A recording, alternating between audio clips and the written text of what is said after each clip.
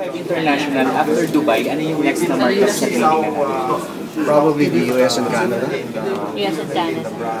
And kailan pa, sir? First quarter. First quarter.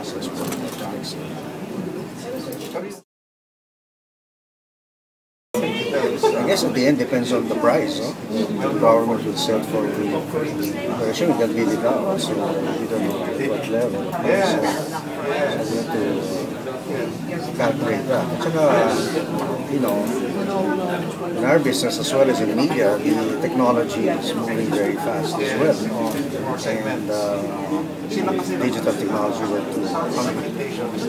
to arrive, as it will arrive one day, actually split the signal of the existing free-to-air channels into several broadcast media. So the question to us is, do you really need to acquire another VHF frequency? So, we don't know. So